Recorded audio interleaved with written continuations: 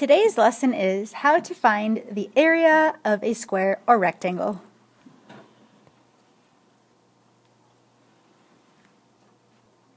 Okay, so you don't need to draw this, but here we have a square. We know it's a square because the opposite sides are parallel to each other, and these opposite sides are also parallel to each other. And we have four corners that are perfect right or 90-degree angles. Also, all four sides, same length. So we've got a square.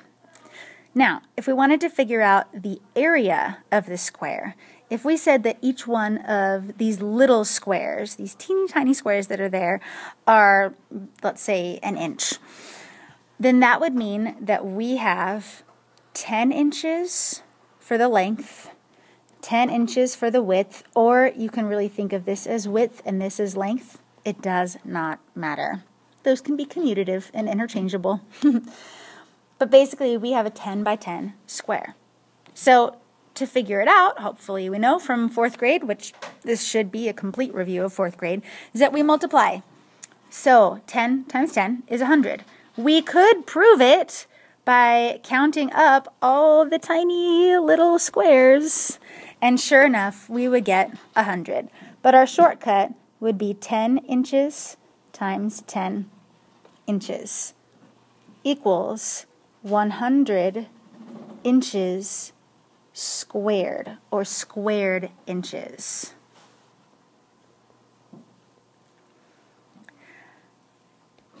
And we can clearly see why they are square inches, because each one of these forms a square. And there are 100 squares that are each an inch by an inch by an inch by an inch. And I'm not going to draw all of them, but that's why it's square inches. We're not just measuring the length of something, we're measuring all the squares that fit inside. All right, now go ahead and draw yourself a square, and of course I am working with my magic whiteboard, so even though the angles aren't perfectly 90 degrees, and even though my side lengths might not be parallel or the same side lengths as the others, we're going to assume this is a square. Here's how we can show that it is definitely a square. We can use symbols to show that all four sides are the same length as well. So we're going to start using those types of symbols, and that might be a little bit new for 5th grade. So the area for a square is length times width. Or the cool thing about squares is that since every side is the same length, you can just do side squared. Pick one side and then multiply it by itself. Let's get some labels on our square here. Let's say that we've got 5 feet for each side. We're building a dog pen here. 5 foot by 5 foot dog pen. Area equals length times width. That would mean 5 feet times 5 feet, which would equal 25 feet squared because of all the squares in there.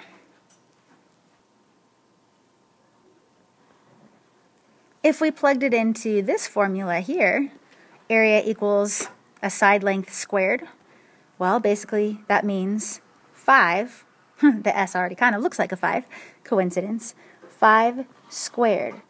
That means 5 times 5. That 2 means how many times do we see the 5? And we'll still get 25 square feet. Yay! So, length times width, or if it's a square and all the sides are the same length, just think side squared.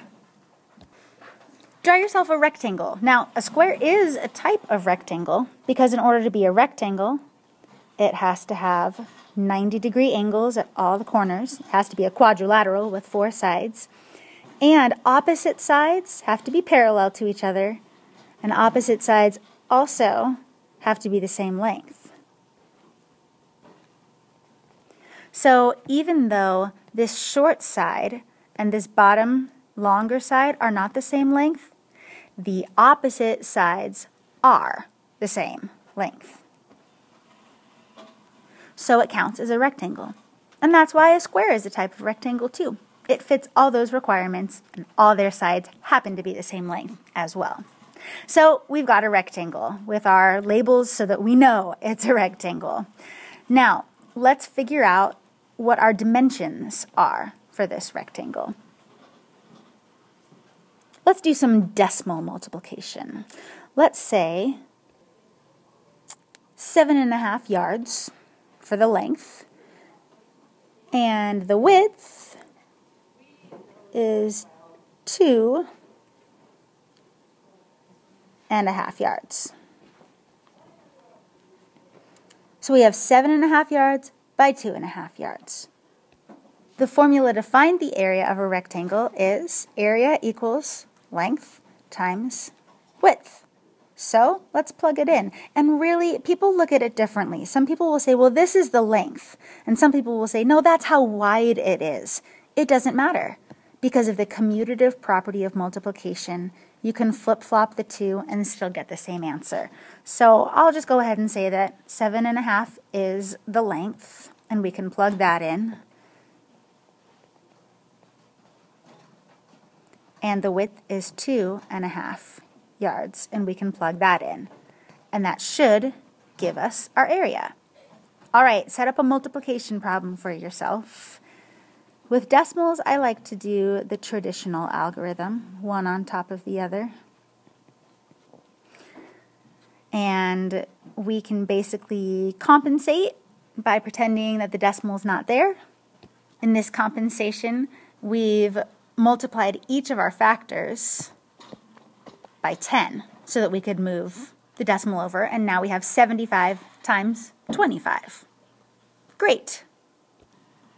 Go ahead and solve this any way you choose, any strategy that you'd like, and don't forget about what you might have to do to compensate back at the end.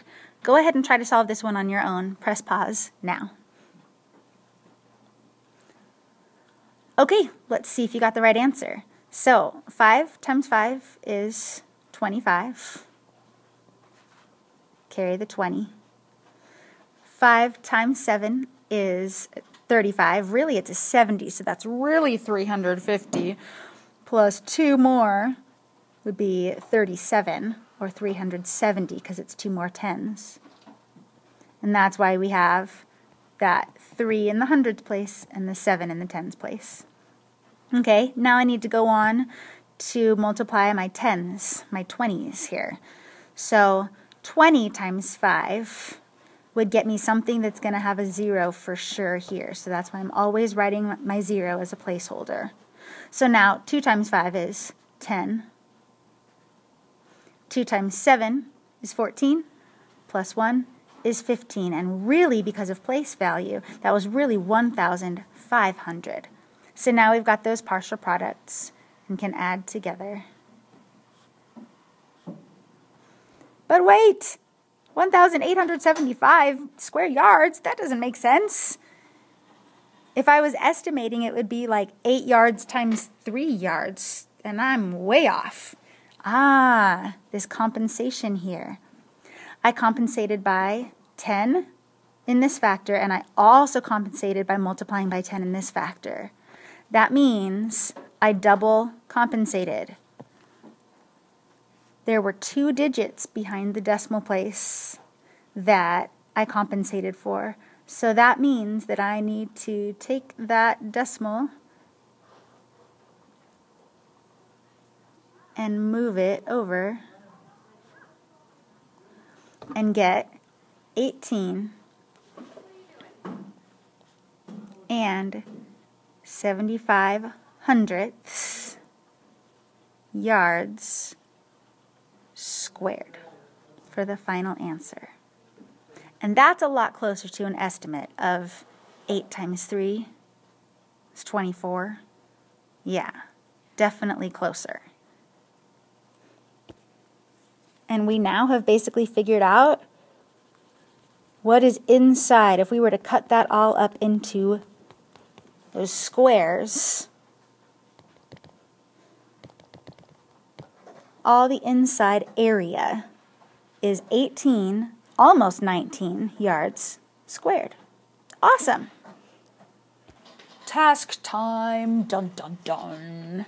Okay, other than multiplying with decimals, this should be a review of 4th grade standards. So I'm going to give you a square, and I'm going to give you a rectangle, and I'm going to give you enough dimensions so that you should be able to figure out the area. Don't forget, your units for the area are square units. And remember what we've learned about multiplying with decimals and how we compensate and then compensate back. Here are your problems. Okay, number 1 is your square. Number 2 is your rectangle. Put symbols on there and labels just in case you weren't sure. And I've also labeled just enough information for you to figure it out. Remember what the formulas are that you can plug in, and definitely remember what to do when multiplying with decimals. You'll be sharing your answers and your strategies for how you worked with the decimals tomorrow with some new discussion groups.